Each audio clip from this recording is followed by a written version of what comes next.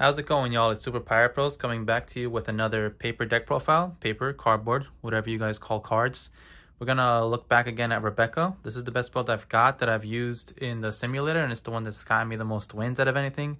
It's not the strongest leader, so what can you expect? But I've done my best with it, and I hope that you can build upon it after looking at the way I've built my deck. Anyways, let's get started. We all know what she does right now. She's a multicolored leader that can't attack, sadly, and she just gets to draw a bunch of cards for free for resting one Dawn. So she's amazing. And let's start off with first, we've got Gates. He has a very useless effect. He's only there for a 2K, and because he's searchable, being a Dressrosa. So we don't care about his effect. It's not ever going to come up because your big guys already do that, like Luffy. Anyways, let's go to Rebecca, your searcher. Obviously, you got to play 4 of hers. It's a travesty that she never got an altar. She really should have gotten one. That would have been really cool. So 4 Rebeccas. Next, you got to play Rebecca's father, the one-legged toy soldier. This guy, you can trash him on play to give an opponent's character -3 cost, which is pretty damn useful. And besides that, he's also a 2K, which is pretty amazing. So that's why we're playing him. He's a better 2K than Gayats. It's a much more useful effect than the Gayats. I found room for one idea. He's just a simple blocker. Sometimes you just need to throw an extra blocker there just to survive a game where you feel like your opponent can only attack a certain amount of times. He's there for that. And next up, Rebecca's father again. Kairos. He will KO a guy that's 1 cost, and I put 4 of him because it kind of sucks when you don't see him. Against Sakazuki, of course, they can just bottom deck him for free with stuff like Houndblaze and whatever. But, you know, Sakazuki, yeah, he beats every deck, so we don't really care. What can you do about Sakazuki besides pray that they don't have their cards, right? But either way, you trash a card from the top life, and it sucks when you don't see him. Also, Kairos is very good against every other leader. Other leaders always struggle to get rid of him. For example, NL, they're not really going to get rid of Kairos anytime soon, or they'll have to struggle once you have your stage and your leader active. Up next, I found room for 1. Solomon. Solomon is on play. You get to do -2 cost to a character, and you trash 1 from the top deck. And then also when attacking, you get to do another -2, so he constantly gets to keep doing it. And if you happen to have Dressrosa on board, you get to on play, have him -2 an opponent, and then attack immediately, minus another 2 to an opponent. So somebody will go -4 cost for this guy. So 1 of Solomon.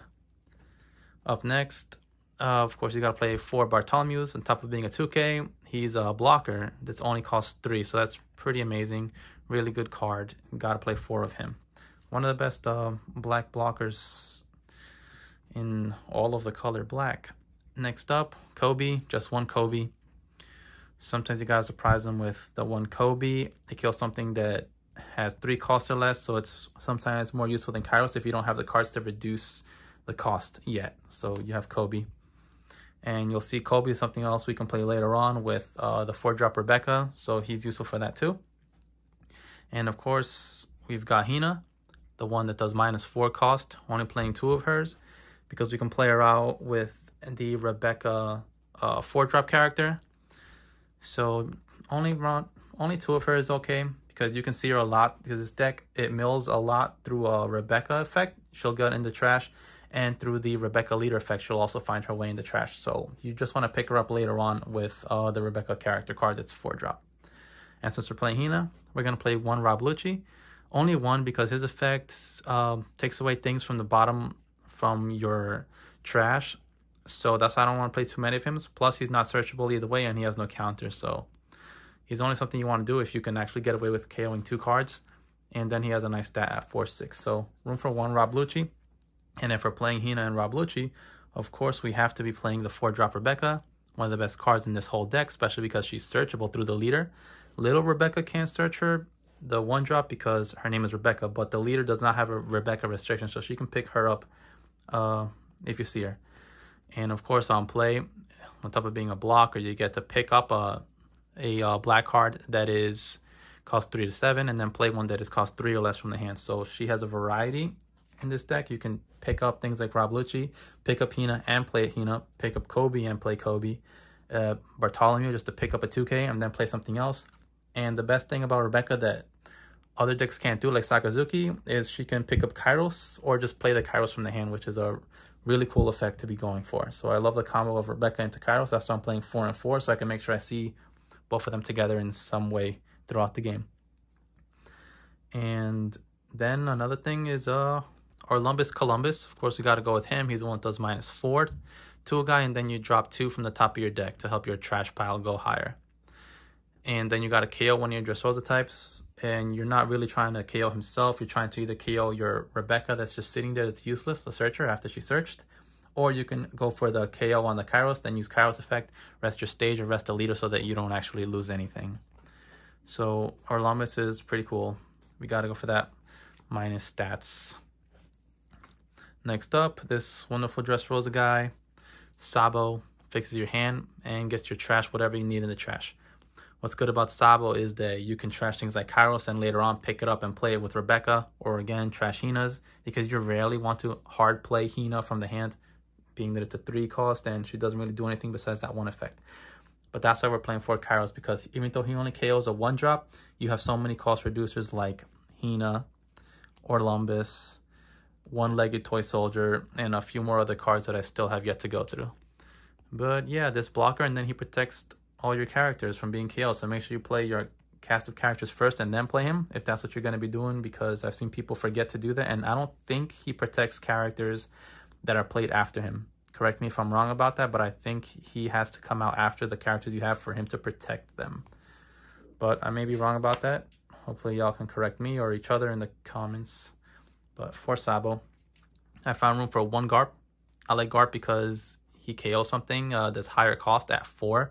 So you can go Hina into him and pretty much knock out a very big dude that was originally costing 8.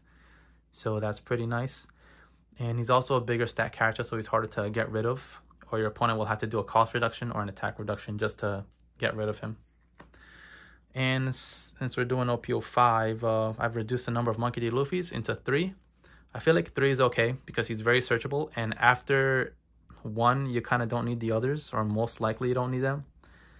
And he's also, you can pick him up through Rebecca's effect as well, because he's a 7 cost. She picks up to a 7 cost, so that's pretty good. So that's why it's okay if you only have 3 in the deck.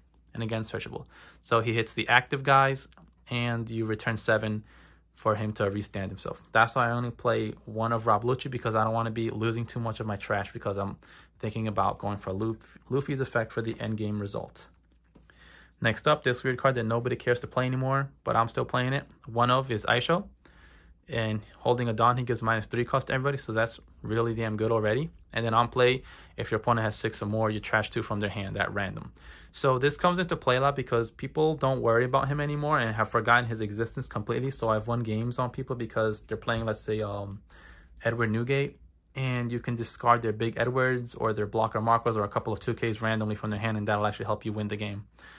And also against Sakazuki, you can destroy their Hound Blazes they were holding on to, their Ice Ages. And now if you knock out the 9 cost Yamato, you're pretty much golden, because most people know that NL sucks without the 9-drop Yamato. It's not going to work. So Aisho's pretty good for that. It's the only way to snipe these cards out of the opponent's hand.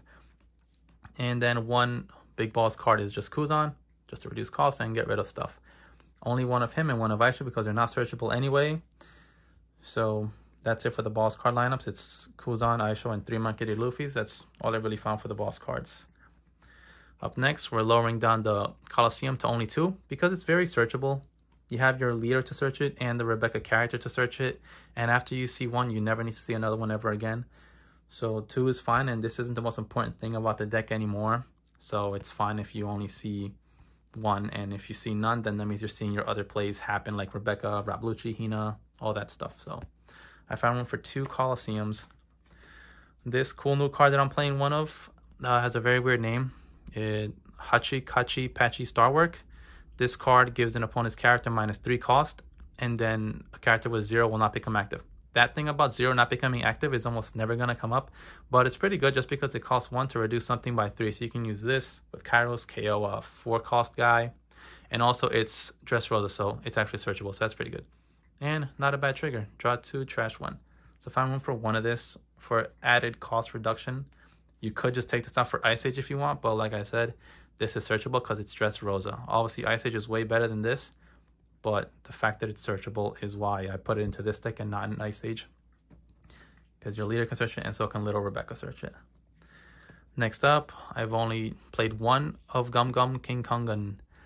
One of the Dressrosa guys gets 6,000 power for the turn. Sometimes you do end up with 15 or more in the trash, and then you do get your double attack to go, so that's pretty nasty. But besides that, giving 6,000 power to a guy is a great way to end the game. And even better when you have Luffy on board to try to go for that. To just KO 2 big dudes or go for attacking twice like that. Another searchable Dressrosa is Trainer Bastardo. KOs a 4 cost or less, and if you got 15 or more, it KOs a 6 cost or less. Also with a really nice trigger as well. And, well, I forgot to say Kongan also has a really good trigger as well. All your events do in this deck. This is one that's searchable, so it's pretty good to be KOing. This is a control deck. It's pretty much what you're trying to do, so having this to remove your opponent's big guys. This in Hina is pretty crazy. This in One Leg Toy Soldier. You can knock out big dudes with this pretty easily.